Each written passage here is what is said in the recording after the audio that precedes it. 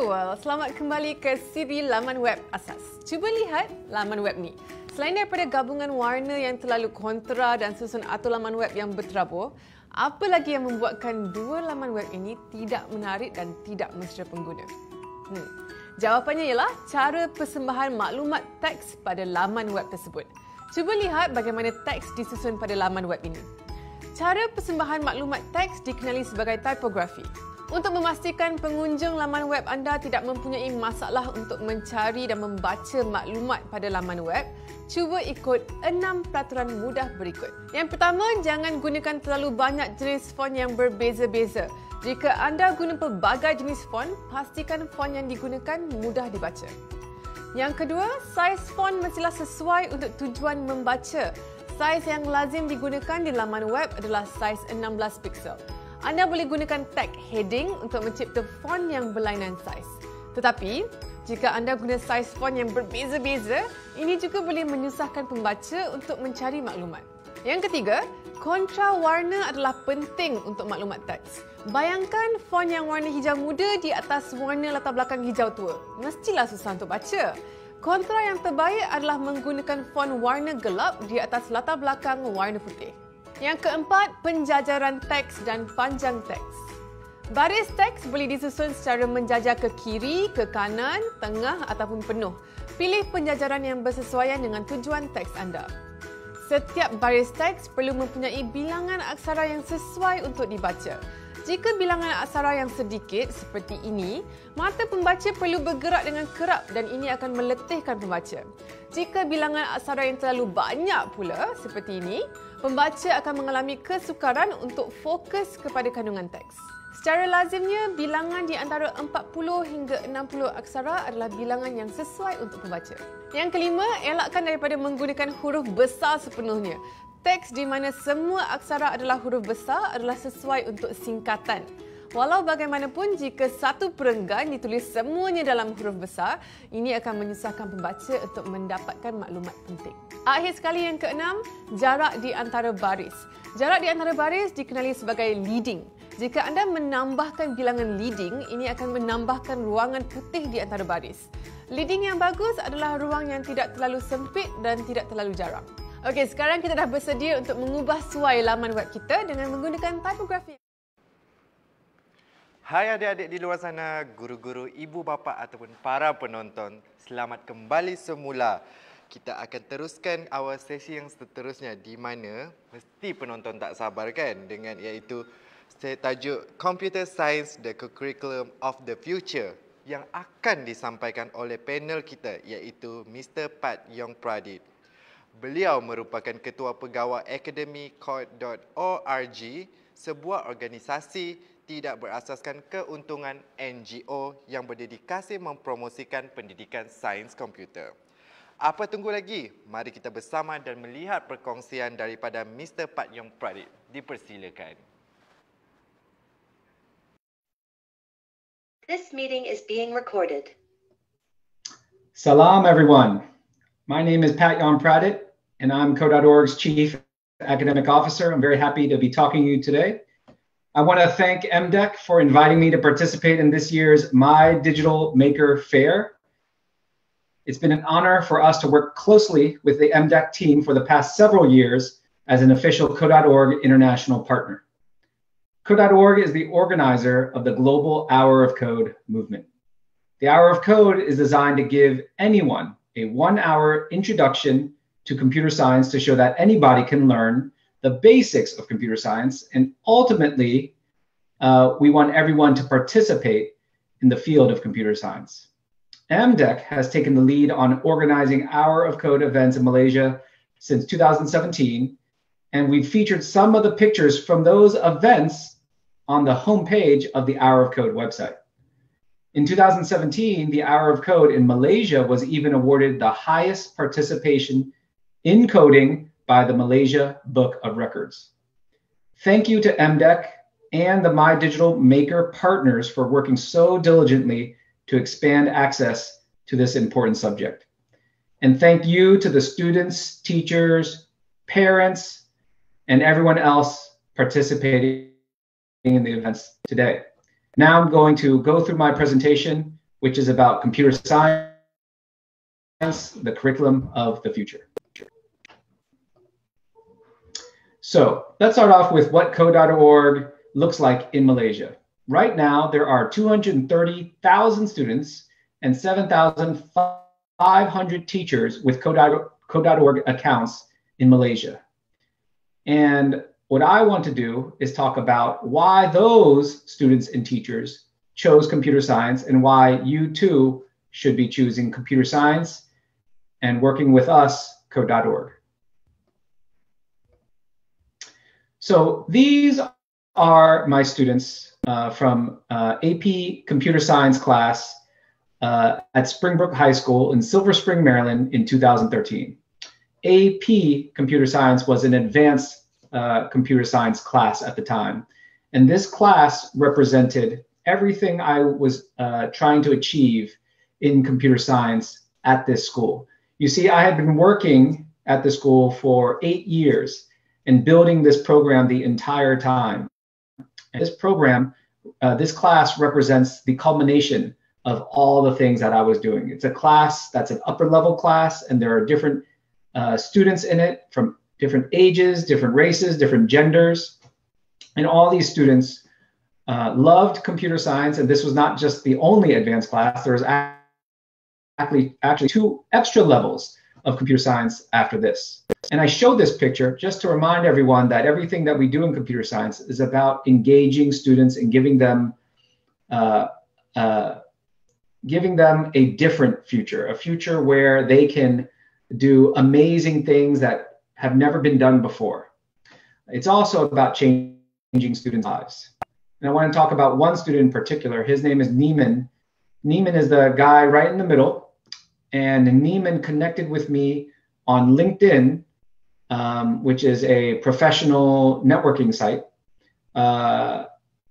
many years after he graduated from high school. And he talked to me about his experience after joining the military, learning about cybersecurity, and then getting a job. And I told him how proud I was of him and his where he's gone with his future. And he shared with me how significant it was for him to have an experience in computer science.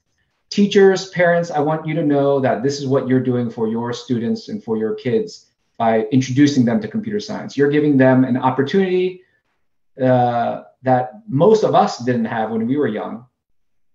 And you're giving them the skills to prepare themselves for the future.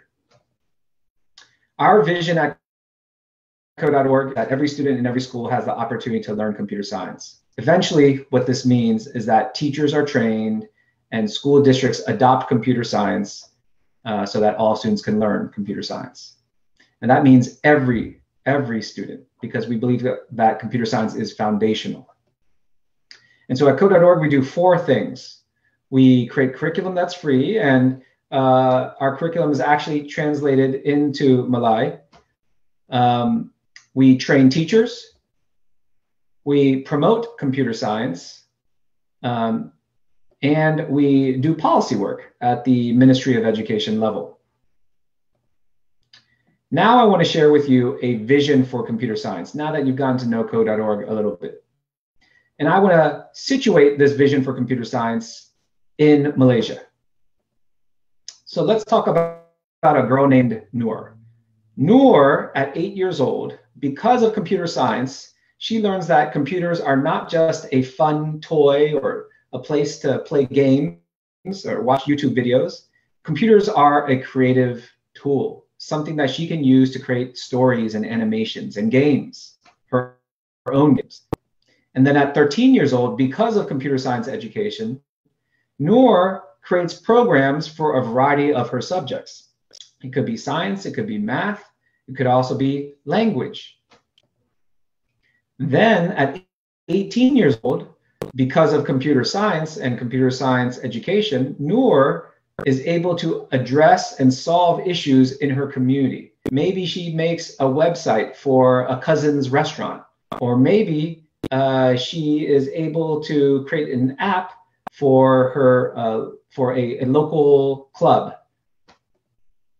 And so because of all that, Noor actually decided to get a minor in computer science at college level and graduate. And you would think that maybe she became a programmer. And actually, she didn't become a programmer because she actually also majored in fashion design. That's right. So Noor didn't actually become a programmer at the end, and that's actually fine because you know what?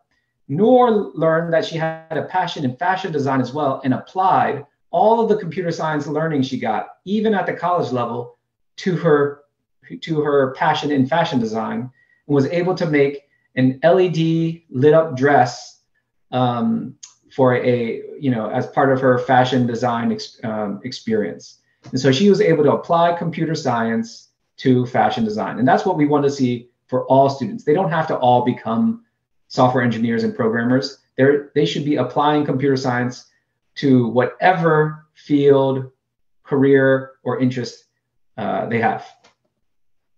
So how does computer science benefit students? Well, studies have shown that students who learn programming do better on tests for creativity, mathematical skills, metacognition, that's like reflective thinking, spatial skills, and even reasoning skills. So it has a variety of benefits beyond just learning computer science. Here's an example of a tie-in between math and computer science. And here, a student is figuring out how to register that a green rectangle and a red rectangle are touching one another. And you actually do this understanding the coordinate plane and different corners and width and height of these shapes. And so if you use an algorithm like this, you can have the computer determine whether two things are touching. And this is a very important an important algorithm in very simple video games. And so here you see the very deep mathematical and geometry connection to computer science. And this is where where math can really come alive. Here is an example of students just learning sequential thinking, just by getting a character to go to another character. And this is like using the famous Angry Birds characters from the famous game and now movie as well. And so by putting these instructions together in sequence, young kids learn how to create an algorithm. And so there are a bunch of creative benefits for computer science as well. It's not just math, and it's not just sequential thinking and things like that. It's also fun and engaging. You can create stories and animations just like these that you see on the screen right now. So what do teachers think about programming? Well, we have some quotes from teachers who have attended Code.org's workshops and use Code.org curriculum. So the first teacher says that the smiles on children's faces show their joy and increase self-esteem during coding lessons. And yes, students build a lot of self-esteem when they're trying to fix their code and finally when they get it to work. Because in coding, things don't work, and then you can fix them quickly and then see how they work, and you can do this and repeat them over and over again, and kids really build like this self-confidence because of that type of iteration. And one autistic student in particular, this teacher says that this autistic student is relatively nonverbal and doesn't speak, but then was giggling with excitement because of the ability to create something with code. And this student was even asking questions. So it's really amazing. And in fact, studies show that students with learning disabilities are quite interested in computer science and do very well. Another teacher said, I stopped to chat with one of my female students, and she said, I can't believe it. I don't like video games at all. And I thought this class was going to be awful, but I love it. Coding is so much fun. And that's true. It really, just by getting kids to code, it really changes their perspective about technology when they're able to create it and not just like play things. This other teacher says, I really enjoy the AI unit, the artificial intelligence unit. It was thoughtful and approachable. It changed my mind as to when I should introduce this concept to my student. And what this teacher thought was that, artificial intelligence, that's just for older kids. Well, in this case, he was introducing it at a much younger age, and students really understood it and got it. So you can teach even advanced concepts like artificial intelligence to young kids, and you should. The particular tutorial here is called AI for Oceans, and I'll be talking about that later. AI for Oceans is also translated into Malay. So I have advice for some school leaders. I know school leaders are in the audience, and thank you again for doing what you do and for supporting computer science. Here are my 5 tips for teaching computer science. And I want to start off with number 1, identifying a teacher champion. So school leaders, if your school isn't teaching computer science right now, all you have to do is find one teacher to start and get them trained. MDEC has a lot of trainings that teachers can attend, and you can send your teacher to MDEC, and they can attend workshops and even learn about the Code.org courses. On Code.org website, you'll also find self-paced online professional learning modules for each of our courses, where teachers don't have to go to an in-person workshop. They can just go through a self-paced course to learn about the course that they want to teach. And that goes with all of our courses. Another piece of advice for school leaders is to create opportunities to teach CS in the curriculum. And so you don't have to just create an independent computer science course. You can create room in other subjects to teach computer science. And again, here's an example of learning about math and coordinates and in the context of creating a video game. So you can create opportunities to teach computer science across multiple subjects.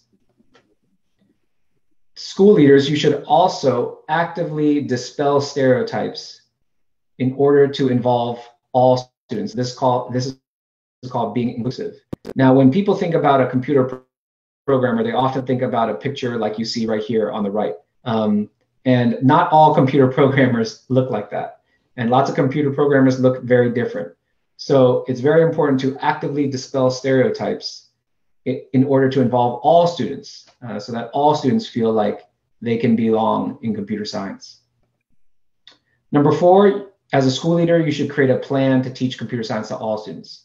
And not just offer it and teach maybe 25, 30 kids a year, but really, how do you teach it to all students so that they can all have the experience? And lastly, school leaders, you should communicate your vision to parents, guardians, and family members. Basically, you should let them know that computer science is being offered at your school and that you want all your students to participate in it. I have advice for teachers as well. So my advice for teachers, starting with number 1, start early. So start at a very young age in order for students to not just build up their skills so that they can create cool things, but they can have fun right from the beginning and feel like they belong in computer science and not wait till later. Studies show that if you introduce computer science at a young age, you will get more participation, obviously, later on, because a lot of students won't already develop stereotypes where they feel like only certain types of kids should be in computer science. And in fact, at a young age, you have the same interest between girls and boys. That changes later on. We want that to be different. You have to start at a young age. This is a picture of students who actually are learning about a computer science concept, but without a computer. And what they did was created the letter G on the floor, and they learned about pixels and coordinates and how how a monitor works, how graphics work for computers. And graphics are just numbers to computers, numbers for the colors, numbers for the position of the pixel, everything. So you don't even have to have a computer, and you can teach it to 5-year-olds. Another suggestion is to set an interesting context and purpose. And this is actually a video game created by the UN to talk about social issues, very serious social issues. when you set an interesting text and purpose, you are able to give a reason why students are doing computer science. So some students might not be as interested in just making something cool. They want to make something for a reason, a personal reason. For example, let's think about Muhammad. If Muhammad has cows on a farm, let's pretend that Muhammad is on a farm and Muhammad wants to organize the information about the cow. Well, Muhammad can create an app to track the cows on his farm. Let's imagine another purpose. CT. CT can create an app to organize the volunteers for her club. And this is an app that is very useful to her personally. So you can create things that go beyond just school projects or fun, but create things that are actually useful for your life. Number 3, you can do it in pairs. And so you don't have to be by yourself. With computer science, you can do this thing called pair programming. And with pair programming, 2 kids are at a computer. One person will type, the other person will talk and give ideas and maybe read off the instructions on a handout, and then they'll switch roles every maybe 10 minutes. And what this does is it creates collaboration among kids. You're not by yourself. You're able to help one another. And it's just more social than just being by yourself. This is called pair programming. There are actually videos about pair programming on the Code.org YouTube channel. Number 4, you can introduce coding through dance and make it physical. And in this picture, kids created an algorithm for a dance using blocks and made a character dance on the screen. And so you see the kids dancing according to the character that they coded to dance. So that's pretty cool. You can also connect computer science to other disciplines. In this case, this is an animation of the water cycle in science. Here is a picture of art using different shapes, and you can learn about geometry that way. And here is a historical animation about dinosaurs. So again, you can connect computer science to other disciplines. Rather than use PowerPoint for a presentation, you can use a program. So here are the next steps that I want you to consider in promoting computer science. So the first thing is you can start small and do an hour of code. A lot of the hour code activities are translated into multiple languages. And I already talked about dance party. So you can create a dance party with famous songs, but you can also learn about artificial intelligence and do an activity called AI for Oceans, which is, again, translated into Malay. And in this tutorial, students learn about training a model to identify fish in the ocean and not trash. And this AI, what it will do is it will clean up trash in the ocean, depending on how well you train it. And that's what actually happens with artificial intelligence. It uses data to be trained and to learn from that data. You can also teach full courses for computer science. And this is the URL for those courses. You can go to this website, Teach Computer Science Fundamentals, which again, this course is fully translated into Malay, and teach students between 15 and 20 hours of coding per course. And this goes from the youngest ages to ages all the way to like upper primary, lower secondary level. So in the end, I want to say to all of you, thank you for watching this presentation. I hope that I've convinced some of you, if you aren't familiar with computer science, as to the benefits of computer science and the steps to take in order to get involved. I invite you to join Code.org and the 230,000 students and 7,500 teachers in Malaysia that are using Code.org. Thank you.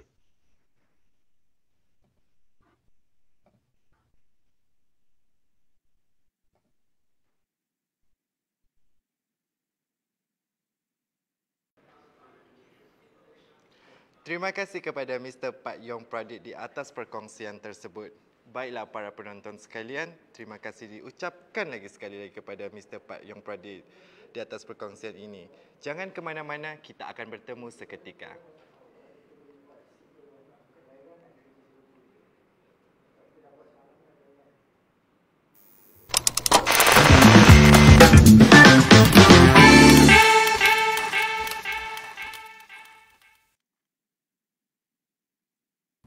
Selamat kembali ke video siri laman web asas. Susun atur memainkan peranan yang penting dalam reka bentuk web. Susun atur yang tidak baik seolah-olah bilik yang tak kemas. Anda akan mengalami kesusahan untuk mendapatkan maklumat atau barang yang hendak dicari. Seperti yang anda lihat pada contoh ini, susun atur yang baik dapat menarik perhatian pengunjung. Selain daripada menjadi komponen terakhir dalam reka bentuk web kali ini, susun atur juga merupakan komponen yang paling penting. Terdapat banyak jenis susun atur di luar sana, tapi hampir kesemuanya berasal dari model asas ini. Laman web pada asasnya mempunyai header, menu, kawasan kandungan dan footer. Susun atur secara ringkasnya adalah cara penyusunan bahagian-bahagian ini dalam susunan yang mesra pengguna. Di sini kita akan fokus kepada 3 jenis susun atur yang lazim diguna. Tapi ingat, ini hanya contoh susun atur yang biasa digunakan. Terdapat banyak lagi susun atur yang wujud di luar sana. 2 susun atur yang paling lazim digunakan berasal daripada penyelidikan pengesanan mata atau eye tracking. Penyelidikan ini mengkaji bagaimana mata manusia berinteraksi dengan kandungan web. Terdapat 2 corak utama. Yang pertama adalah dalam bentuk corak F. Corak F biasanya wujud untuk laman web yang ada maklumat yang padat. Dalam corak F, mata kita akan bermula melihat kepada kandungan di penjuru atas sebelah kiri dan bergerak dalam corak F. Menggunakan corak ini, kita boleh letakkan maklumat yang paling penting di penjuru atas sebelah kiri kerana lokasi inilah yang pengguna akan lihat dahulu. Cuba perhatikan corak ini di laman web yang anda kunjungi. Untuk laman web yang mempunyai maklumat yang kurang padat atau jarang, mata kita bergerak dalam corak Z. Laman web UNICEF adalah contoh yang baik bagaimana corak ini digunakan untuk menarik perhatian pengguna. Susun atur corak F dan Z menghasilkan hierarki dalam susun atur laman web. Ia mengawal pergerakan fokus mata kita dari satu tempat ke tempat yang lain. Hierarki ini juga boleh dihasilkan dengan mengubah sesuai warna, saiz atau kontrak. Tanpa hierarki seperti gambar di kanan, pembaca sukar memberikan perhatian dan mereka akan hilang minat dengan cepat. Namun, contoh di sebelah kanan mempunyai hierarki akibat daripada penggunaan warna, susun atur dan imej. Ini akan menarik perhatian pengunjung dan susun atur ini dapat mengawal fokus mereka. Susun atur ketiga kelihatan seperti grid card. Susun atur ini sesuai apabila kita ingin mempersembahkan maklumat yang banyak dan padat dan mempunyai tahap kepentingan yang sama kepada pengguna. Susun atur ini tiada hierarki. Pengguna didedahkan kepada semua maklumat pada masa yang sama dan mereka pilih urutan untuk mengakses maklumat ini dengan sendiri. Contoh yang baik untuk susun atur ini adalah laman web YouTube dan Pinterest. Sebelum kita hasilkan susun atur, kita perlu hasilkan draft laman web kita. Catatan ataupun lukisan ini dikenali sebagai wireframe. Anda boleh hasilkan wireframe dengan tangan ataupun menggunakan servis web untuk menghasilkan wireframe dengan komputer. Jumpa lagi dalam siri video yang akan datang. Selamat mencuba!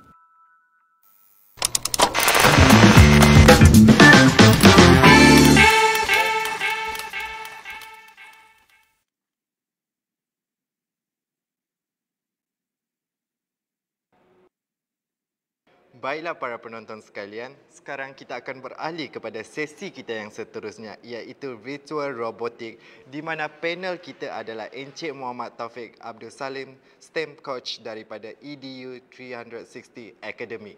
Hai Encik Taufik. Hello, hai, apa khabar? Selamat petang dan selamat datang Encik Taufik. Mungkin Encik Taufik boleh kenalkan serba sedikit tentang latar belakang Encik Taufik dan apa topik kita pada hari ini.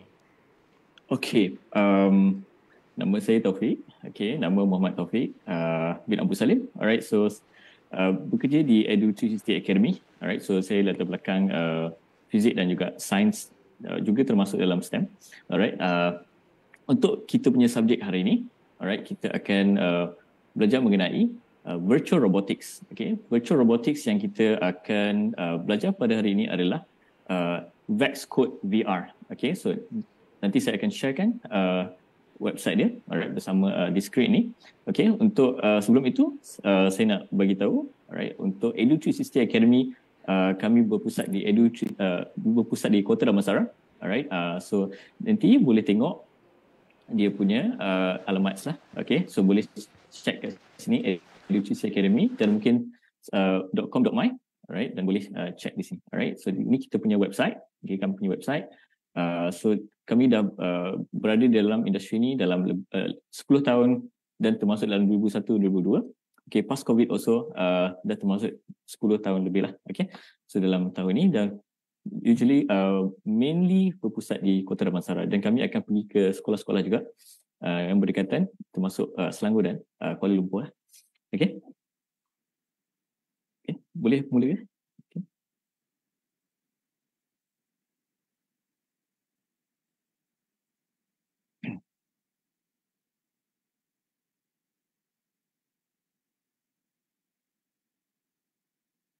Okay, alright. So, okay, alright. Untuk ni, untuk Edu360 Academy, ini adalah website utama kami. Okay, our main website is here. Okay, so I will switch to English because I want to have a wider audience. Okay, so this is our main website, which is Edu360 Academy, Children's Maker Academy. Alright, you can go to this website later on. Alright, which you can see on my screen here. Okay. And you can read about this about the companies here a bit and about the courses. So far, we have animation course, scratch coding course, and mostly we teach Lego robotics and the coding as well. Okay, and the new one is Python's coding. All right, so obviously, Python coding is part of the STEM and it's in the coding section. Okay, and we mainly teach basic first, and we targeting the middle school students, right? Primary school student, we also can teach the Python, but in a much simpler syllabus. Okay, we also can teach the smaller kids, right? With a simpler syllabus. Okay, and this is all what we have. We have on regular weekly class, which is only on weekend. All right, weekends we have the students coming to the center as well. All right, and on weekdays we go to the school. All right, so you can contact the number here, right, provided here in this website. All right, if you want to reach us, okay, to ask more about our academy. All right, so especially for those who are living in Selangor and Kuala Lumpur area. Okay, and we also have the school, online school. Okay, that which we established in the last 2 years, which is during the COVID, okay, which is called Mecology programs. This one, like what you can see on my screen. All right, so this is basically a maker school. All right, just like a usual school, but only 4 different subjects. Okay, that we have. Okay, so this one, we open up for those in Selangor and Kuala Lumpur, and also for those that not in Selangor and Kuala Lumpur. All right, if you are in Perak, Terengganu, and any other states, you can join us as well by using this, because this one you don't have to come to our center. You just need to just like this, okay, virtual, okay, from your home, okay, from home, and we're gonna meet by virtual, okay, just like what we are doing right now. Okay, and this one we have year 1 to year 3 and year 4. And for each year, we have different subject, and maybe 1 or 2 years in the beginning, we have this 1 or 2 subject will be the same, but with a different level. All right.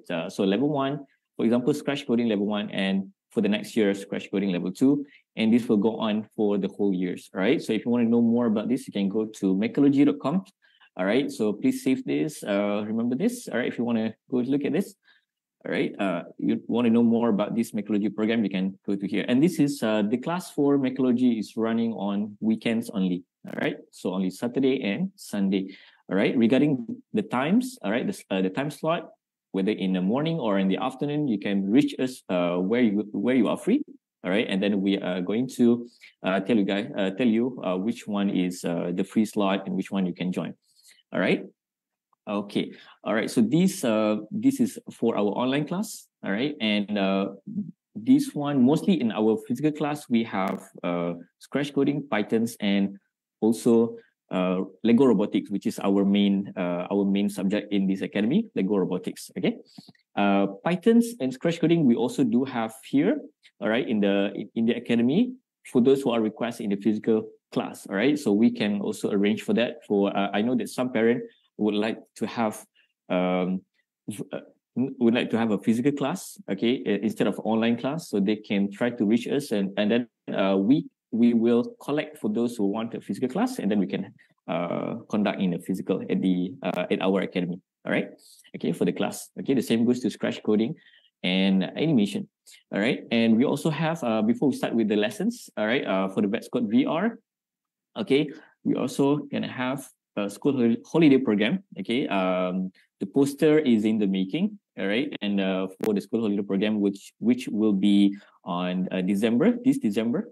All right, by the end of the year.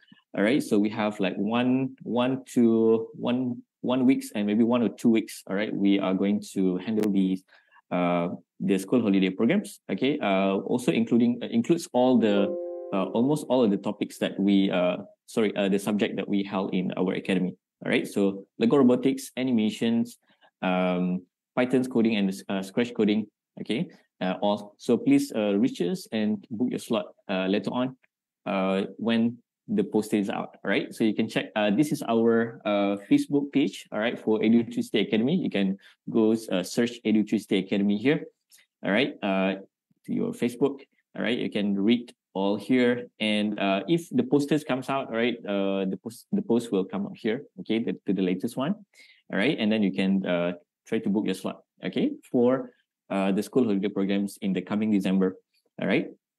Okay, so you can see here one more subject that we started, also mobile application. All right, and this one is not a very advanced mobile apps that being created, because we've focused on these mobile app, this special mobile apps subject for smaller kids. All right, so the smaller kids can follow along. Okay, so it's not very complicated for the smaller student to join. Okay, and to grasp in the making of these apps. All right, and Lego robotics basically you can hold it. All right, and all. Okay, and coding Scratch and Python. I believe most of the students recognize what is Scratch coding, is very famous. All right, and Python is a real Python, which is the advanced coding program. Okay, so this one we mostly targeting the middle school student. All right, for Python's coding.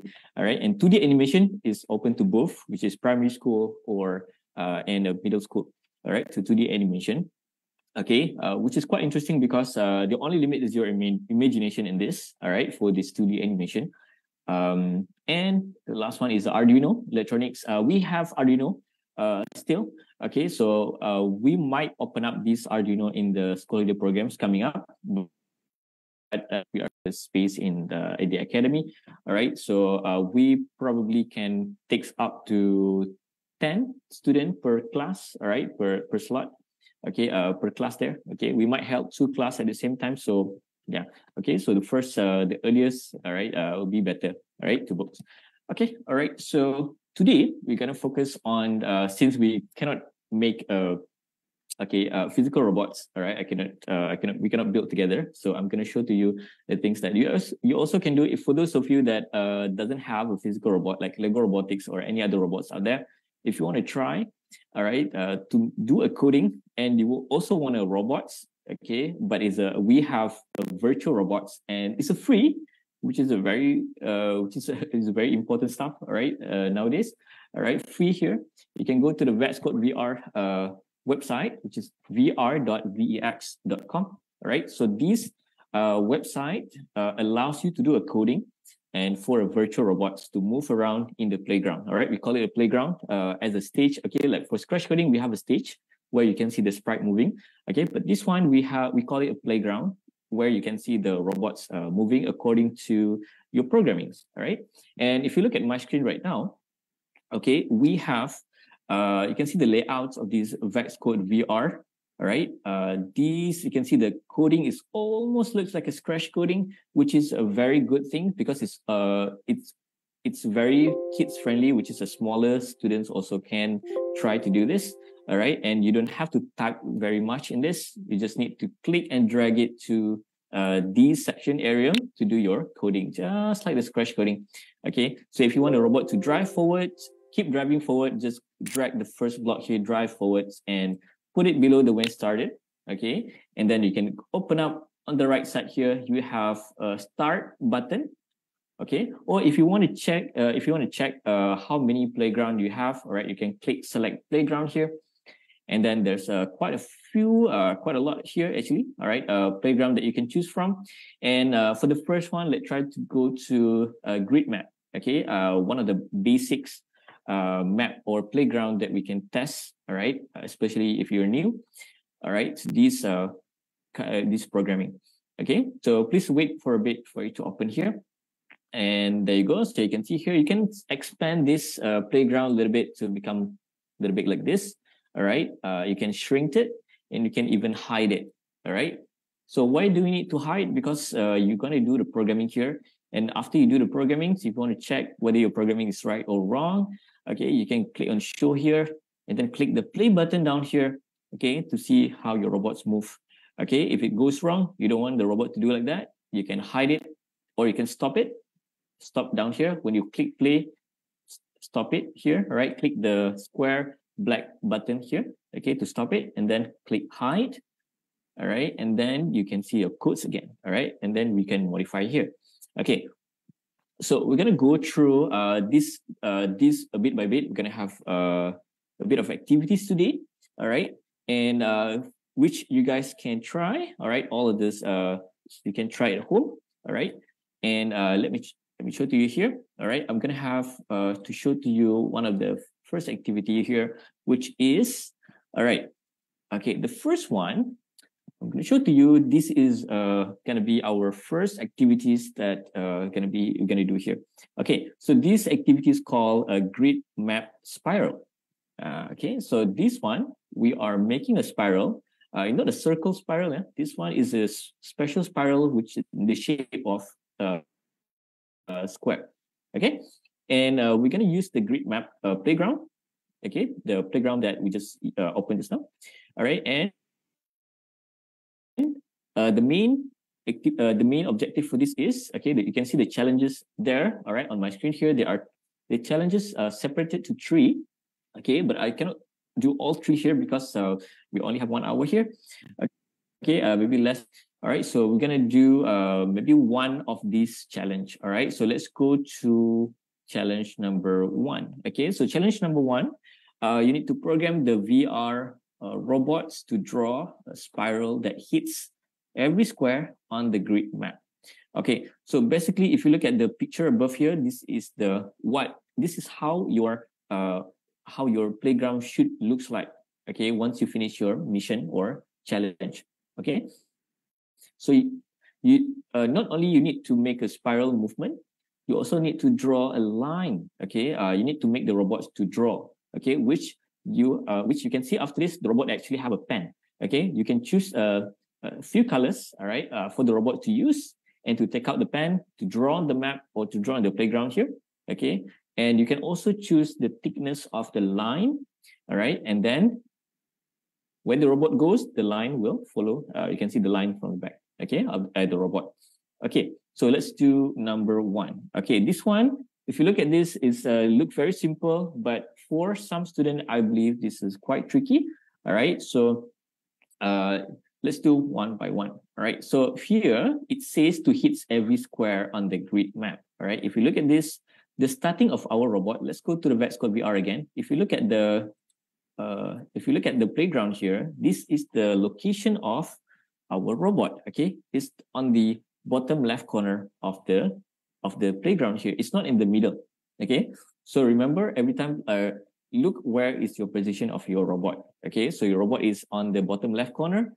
So here, if you look at the challenge again, you can start to make the spiral shape from that position, and you need to lead your robots, program your robots to go until the robot's going to the middle of the playground, okay, and stopping there in the middle. Okay, so we're gonna do this one by one. All right, so let's go to VSCODE VR again. Okay, so we know that the robot is starting from here, and we need to go up. All right, to go to the top here, and not only that, we also need to draw a line along. Okay, so let's go to one by one. All right, this one you can put it on the right side, you can drag it to the right, you can drag it to the left, or you can just hide it first. Okay, now drive forwards. What's happened if you put drive forward only? When you click the play, the robot will go straight non-stop, and it will hit the walls. All right, you may not see the walls very good at this angle. All right, let me show you something here. Okay, in the VSCODE VR, if you look on this playground, on the bottom right corner, we have 3 separate camera angles that you can choose. Okay, if you want to see the robots move, you can choose one of the 3 options for the camera angle down here. Okay, so usually I use the top angle like this, all right, top view, all right, so that you can see exactly the robots, okay, from the top view. But I know some of you want to see a closer looks. You can click on this angle, all right. So this one shows you a 3D, it's a little bit 3D image for your robots and also the playground. So if you look, if you click on this angle, all right, this one, yeah, the one that little bit tilted camera picture here, symbol, you can go look at your robot, and you can even rotate your playground by just left click on this playground here, and just move your mouse, all right, get it along here. So if you notice here, actually, okay, these playground have a border. You can look at the VEX, or all around this playground. Those are like a wall. Okay, they are a wall, and it acts as a border of our playground.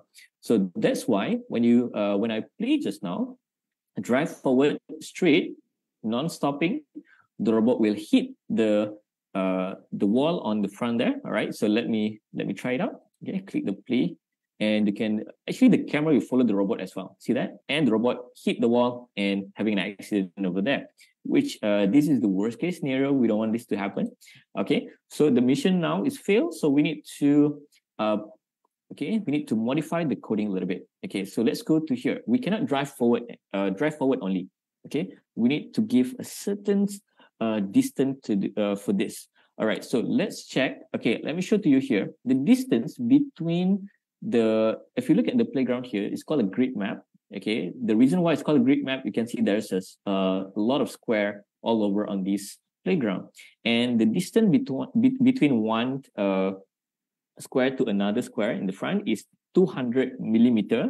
Okay, that is the measurement given by the VSCODE VR's website here. Okay, so 200 millimeter. Okay, let's try it out whether it's correct or not. So hide it first.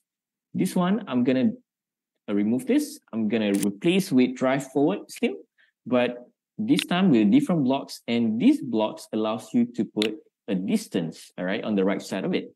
Okay, so here, okay, if you look at this, the system, the coding is already automatically put 200 for you. Okay, it's actually giving you hints, all right, basically how far between one grid to another grids, either to front or right, left, backwards. Okay, so I just want to keep it like this. Okay, I don't want to change the number here because the theory is 200 millimeter. So let's go show the playground here and click play. Let's see whether the robots here can go to all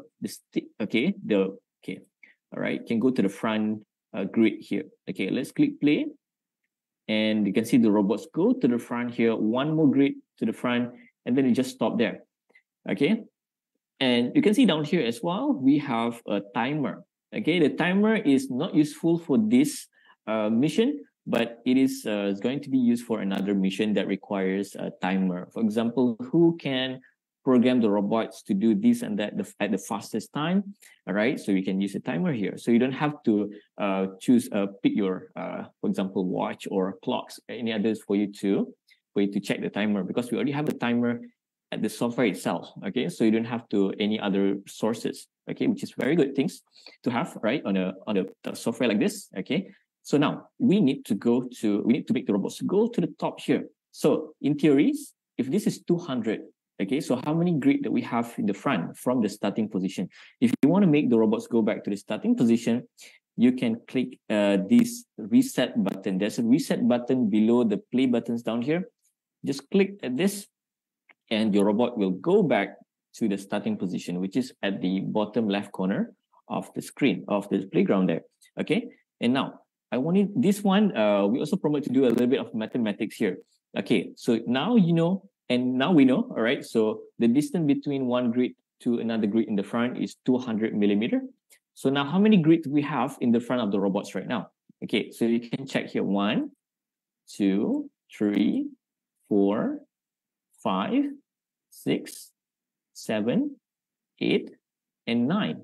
Okay, so 9 grid in the front. Okay, don't include the grid that the robot's on top. We don't count that anymore because the robot is already on top of that grid. So it is you can neglect that. All right. So we have 9 grid in the front right now. So 9 times 200 millimeters. How much? Okay. So 9 times 2. Okay. Just make it simple. 9 times 2, you have 18. Okay. So you get back the 20 from the 200 just now. Okay. So it becomes 1,800. Okay, so now we know the distance from the starting point here at the bottom left corner to the very top of this of the playground here. Okay, so that's what we want. We want the robot to stop over there. Let's try it out. So I'm gonna hide this first, and I'm gonna change 200 here to 1,800. Okay, so let's try it out. So I want to click play now. Okay, so this should make the robots drive forward for 1,800 and should be stopping on the top here, all right, on the top of the playground here, on the left side. So let's click the play button and see. All right, you can see the robot's moving now, and there you go. It's stopping. It's right now. It's stopped at the at that spot that we want. All right. Okay. Now you can click stop button here. Okay, on top of the reset button. So basically, the play button and stop button is actually in the same button, but you whenever you click start, okay, your robot will this symbol will change. All right, to stop button, so that you can click it to stop the robots from moving anymore. Okay, so again, all right, so we managed to do that.